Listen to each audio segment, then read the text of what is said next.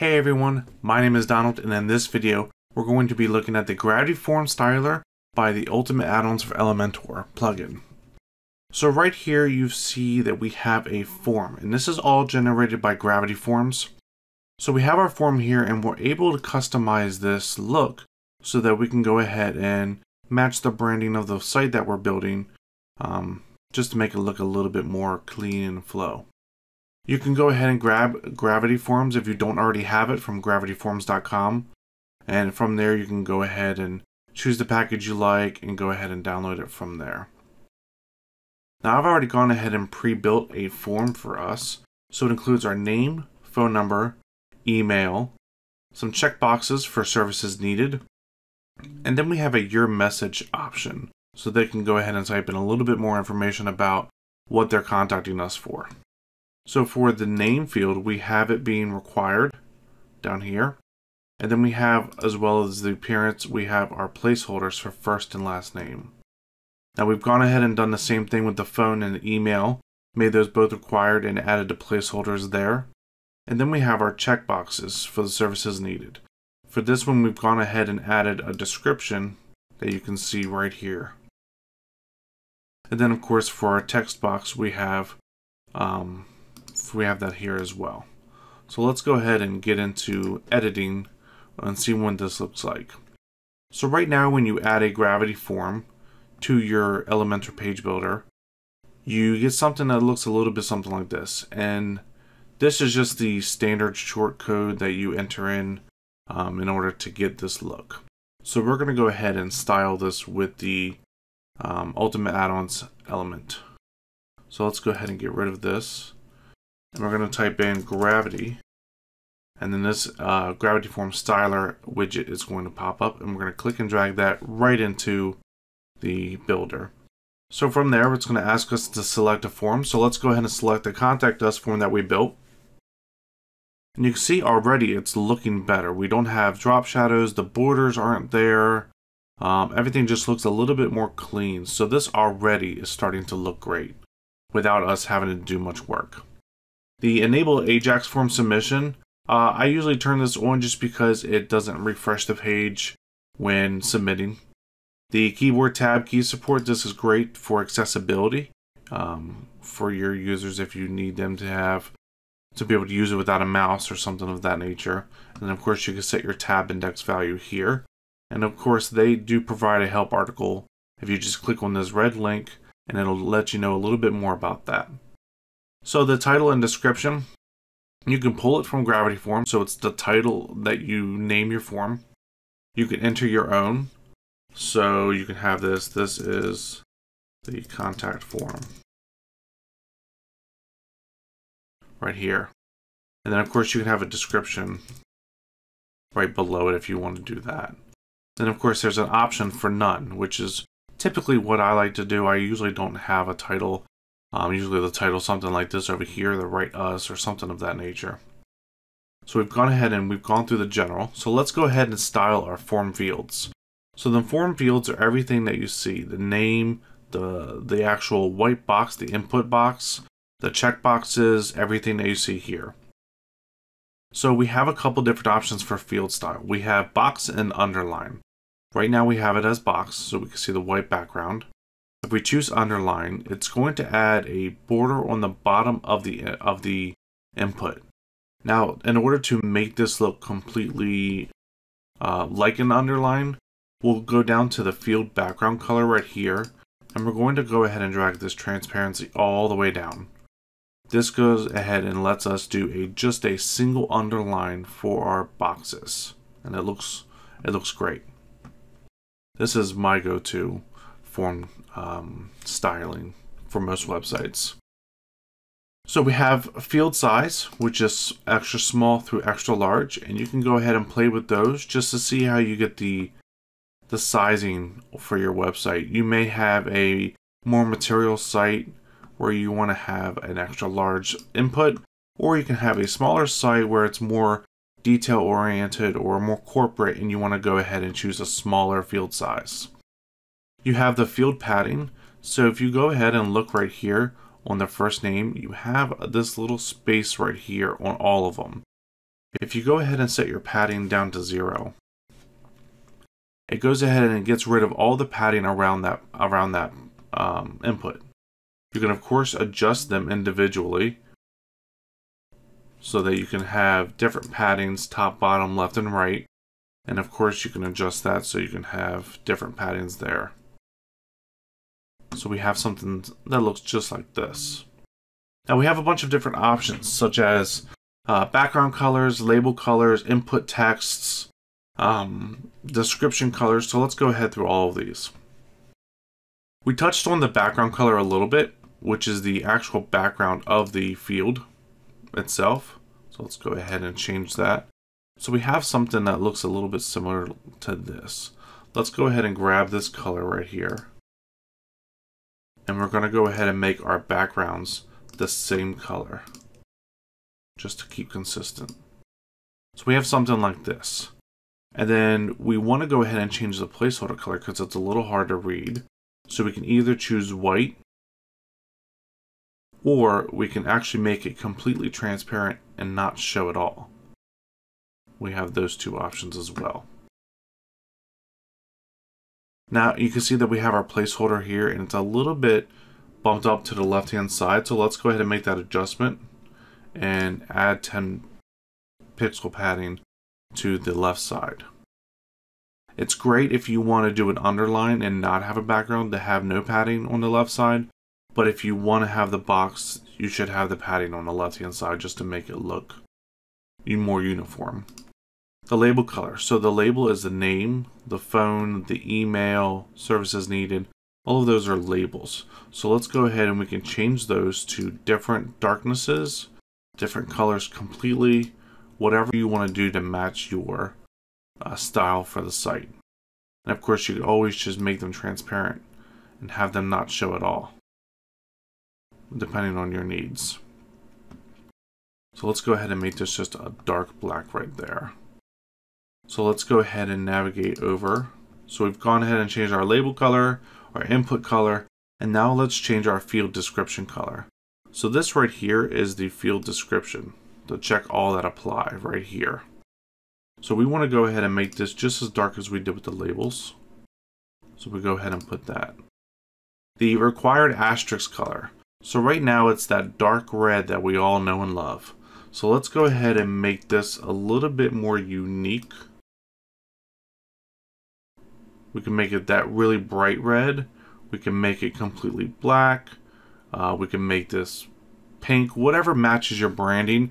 Go ahead and just style it however you want. Let's go ahead and make this black just to make it uniform. So we can go ahead and add a border to all of our fields as well. So we have the border, we have multiple options here, and then we have our border width. So let's go ahead and make this 5 pixels, and then for the border color, let's make this black. So we have something that looks like this. We can make this smaller, thinner, whatever you want it to make it match the style of your site. So you can see that we've changed the input here, and then we also have a border around our checkboxes. So that's another way that we can go ahead and do that. And then of course we can round our corners if we wanted to add rounded corners to all of our fields. So we have rounded corners here, and then it actually made these squares turn into circles. So always be careful what you want to do with that. Okay, so we have a section for radio and checkbox. There's a way we can override the current style that we've just set. So we can actually turn this on, and it changes it back to our default of what we initially had. So we can go ahead and make the size bigger for the checkbox. The background color for the checkbox, different colors if we wanted to go ahead and do that. So let's go ahead and add that same color that we wanted, but we don't want that border. We just want to leave that right there. We can change the color of the box of when it's selected, and I'll show you guys this on the front end. So if I click black, you won't see anything right now, but like I said, I'll show you on the front end what this is going to look like. And then we have our label color here. So for example, earlier when I took the label color down from the form fields and made it transparent, it also made this checkbox transparent. You can go ahead and make this label color specifically separate of that rest of the input there. And that's great if you want to do transparent labels. Let's go ahead and put this back. We have different options for borders. So if we want there to be a border around here, we can increase this. We can add a green border to this and increase the border width here. And then we can always, of course, make them rounded. Something of that nature. So this is what we talked about. This is all of the form fields that we've gone ahead and styled all of these. Let's go ahead and style the submit button. So we have a few different options for the button, which is awesome. We have left, center, right, and completely justified. So in some cases, you may want your submit button to go full across the entire width of the form. If you wanted to do that, you would just hit the submit button. The justified button. If you want something left aligned, you can do that, and then you have your other options. You have options here to do pre-built sizes. So if you want your button extra large, if you want it small, you have all of those options. And then of course you have your padding. So if we go ahead and turn this off, you can see that it takes the padding of our submit button down. Now I like to have my padding a little bit wider than this for buttons, just because it's a little awkward of a button size.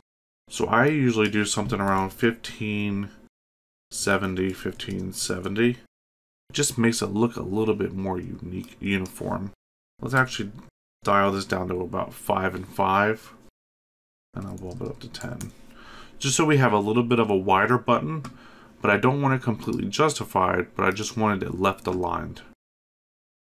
Now we have options for text color for the normal. So right now our text color is white. We can make this black. And then of course we have options for the background. We can make this background an image. So we can do something similar here. Let's go ahead and add an image. So we've got this. And then we have all of our options to go ahead and style this however you want it to be. So you can add a button. So if you have a gradient, you can add a gradient here. Or if you have your image, you can add your image here. And of course you have the option to go ahead and input a color for your background as well. Okay, so let's go ahead, and we also have the same options for hover. So for hover, we have the text color. So let's go ahead and change this to black. So when we hover, it's black. And then we have the border hover color. So when we hover, there'll be a border around it. And then we have the background type. So we can make the background different colors when we hover over top of the button.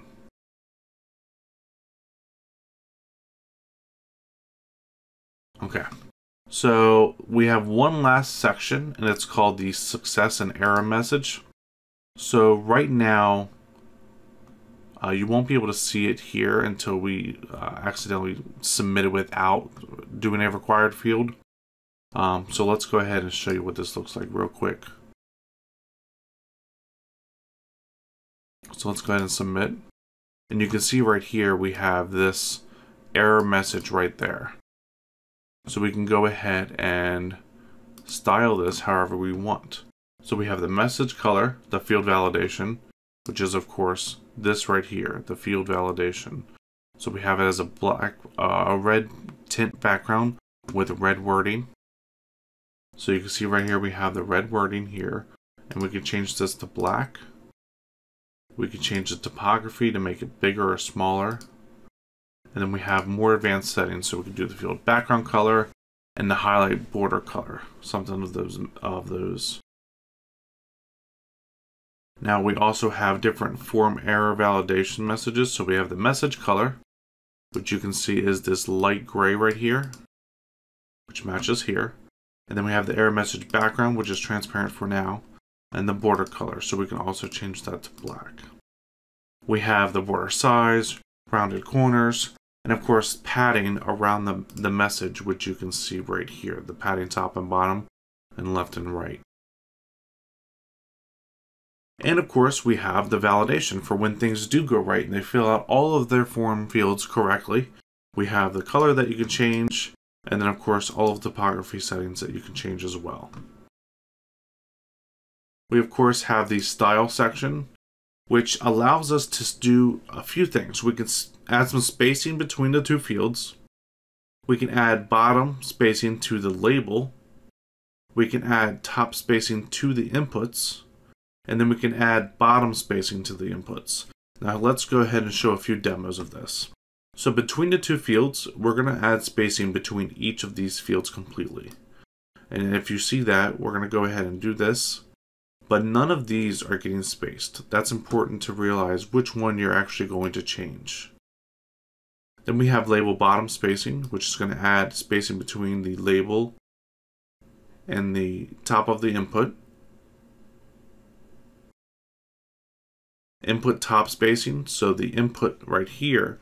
Now this is going to be kind of similar to what we just did with the label bottom spacing, but instead we're adding the spacing to the top of the input.